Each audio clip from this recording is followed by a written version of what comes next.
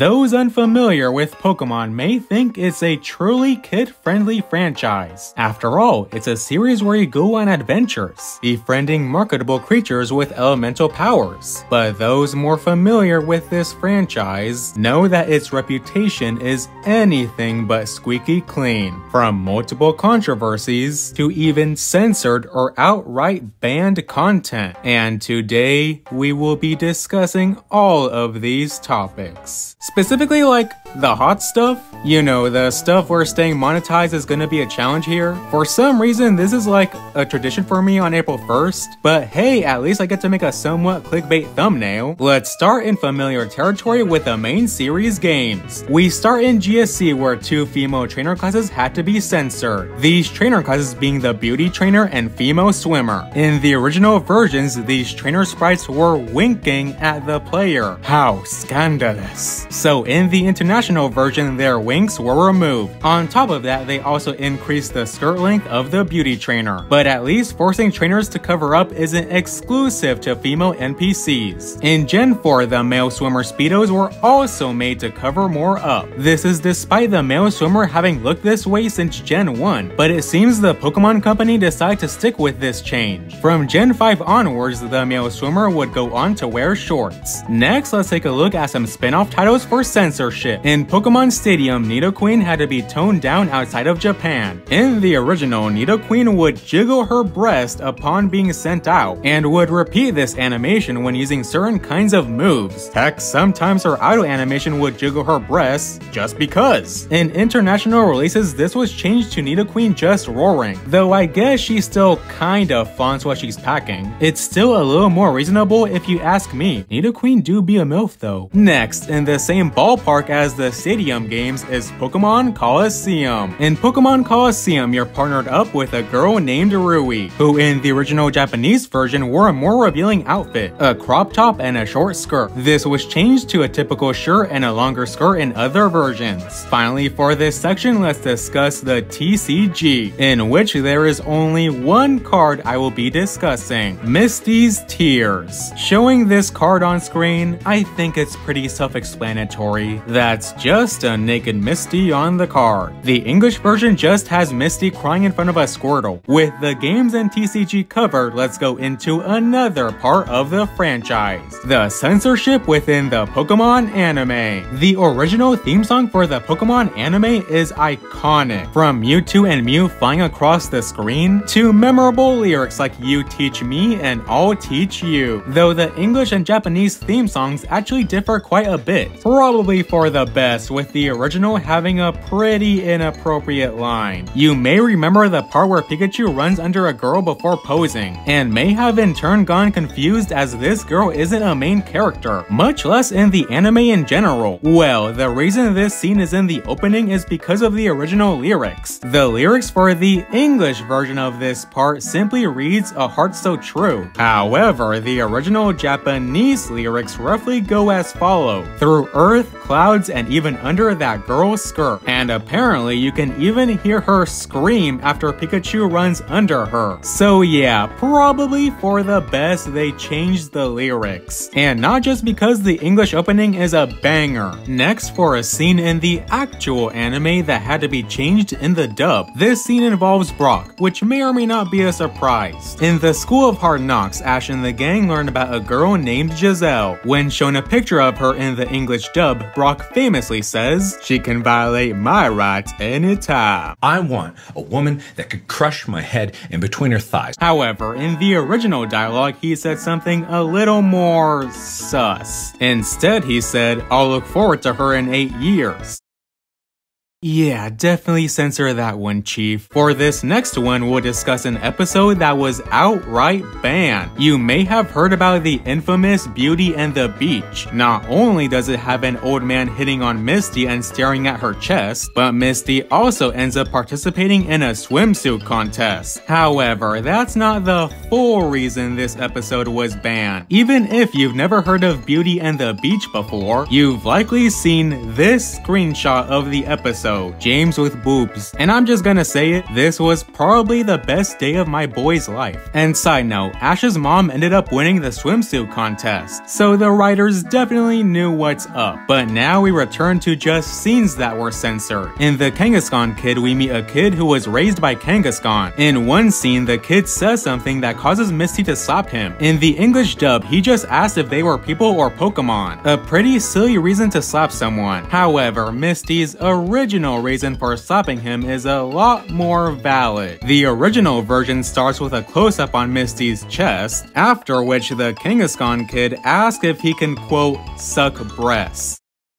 Okay, and surprisingly, this isn't the only censorship that revolves around milk. In Mother Miltank, we get another scene involving a woman's milk, though at least this time the woman in question is Miltank, so it's less uncomfortable, right? In the episode, Ash's Cyndaquil and Meowth meet a friendly Miltank. This Miltank nurses them back to health after they're injured, and by that I mean she literally nurses them back to health with milk drink. This entire scene was cut from the English dub. Now for the final anime censorship I'll talk about today. But interestingly, this isn't an American censorship. This is actually a pretty funny censorship that happened in Indonesia. In The Sun, The Scare, The Secret Lair, Jesse's midriff was censored. As a sheltered American, I'm not gonna act like I know why they did this. But regardless of the reason, the results are really funny. You would think they would just have colored over Jesse's torso. After all, the American dub would do stuff like this all the time, famously replacing a jelly donut with a giant sandwich for some reason. But nope, instead of doing that, they just blurred her midriff. According to some sources, they would only do this for the front, leading some to think they were specifically censoring her belly button. Not that it makes this any less confusing or funny. Again, why didn't they just put in the extra effort to color in her crop top? But side note, while America didn't censor Jesse's midriff, they did remove a scene that showed Meowth's dead body. He saw Mimikyu's real form. Don't worry about it, he was fine later. Finally, let's go over the craziest part of the Pokemon franchise, and where the most interesting censorship can be found. The Adventures manga, and other Pokemon manga. We start with probably the most well-known, and honestly kinda funny, example of censorship in the Adventures manga. In a battle between Green and Sabrina, Green herself is stunned by Kadabra. In English, Green escapes by mocking Sabrina, causing her to lose focus. In the original Japanese version, however, this happened. Basically, Green hid her Jigglypuff and Clefairy's Pokeballs in her chest. I don't know the full context for why she did this, but I think it was to plan around Sabrina doing what she did. Anyways, Green still taunts Sabrina, but the original text had her taunting Sabrina for not having a body like hers. Sabrina then commands her Pokemon to attack Green's chest, revealing the Pokeballs and unleashing her Pokemon. Though I get why the English version decided to censor this, even if it is kinda funny. For our next instance of censorship, again involving a Pokegirl and her chest oddly enough, we skip to the X and Y manga, where Y, Serena's counterpart, had her clothes stolen by an Electrike while she and her friends were camping. She then exits her tent completely topless, but luckily her Froakie made her a temporary top made of frubbles. In the English version, however, Y is given a top right from the start, though we're not done discussing Y just yet, as this panel of her sitting down would also be censored in English. Can you guess what's wrong with it? Well, you'd be forgiven for thinking that nothing is wrong with this panel. Let's put the uncensored and censored versions next to each other. Doing this, we see that in between Y's legs, what at first glance may seem to be her underwear was removed. However, in reality, this is actually just her flight suit, though I guess the English translation just wanted to play it safe. That's about all with the Adventures manga. But as you may have noticed, this section of the video isn't done just yet. That's because there are two more Pokemon manga I want to discuss: The Electric Tail of Pikachu and Pokemon Rebirth. First, The Electric Tail of Pikachu. Now this is a rabbit hole you could honestly make a whole video on, but I'll try to keep it brief. The The Electric Tail of Pikachu is an alternate take on the anime, so we get to see the story of Ash and the gang through a new lens. The Electric Tail even retreads familiar ground like the Pokemon race. There are even different takes on certain plot points, like Ash properly beating Brock in a gym battle. However, there's a pretty big reason why the Electric Tail ended up here, and is that pretty much every panel involving a woman had to be censored. For example, this is how Misty originally looked before the censorship. And for reference, this manga explicitly states that she's 12. Well, this is sus. Pretty much every woman in this manga have some massive jugs, and sometimes they're just wearing unnecessarily sexualized outfits. So not only did this all need to be censored for the English release, but there's even a section that was so absurd that it was cut out altogether. The scene in question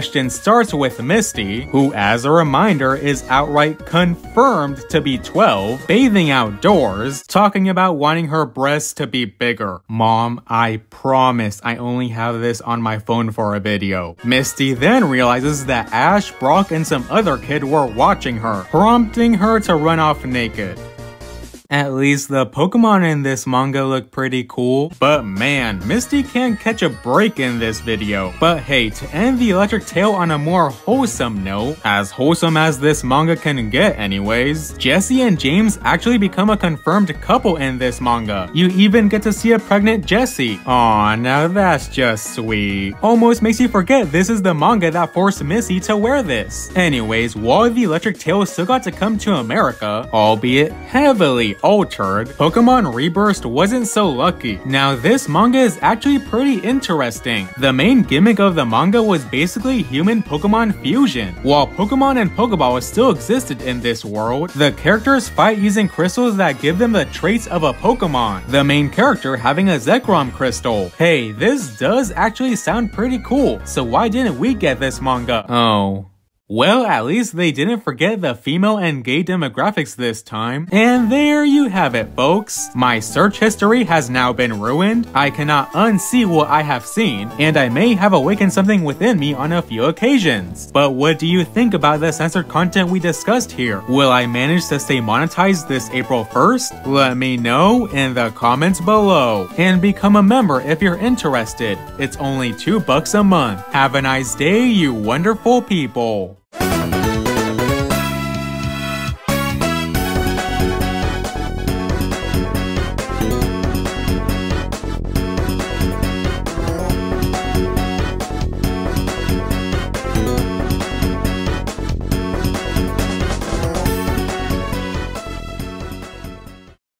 You think this is funny? In a cosmic sort of way, yes. Well, Mr. Funny Man, is this how you get your sick kicks? What? It's just an ordinary crabby— Oh my goodness!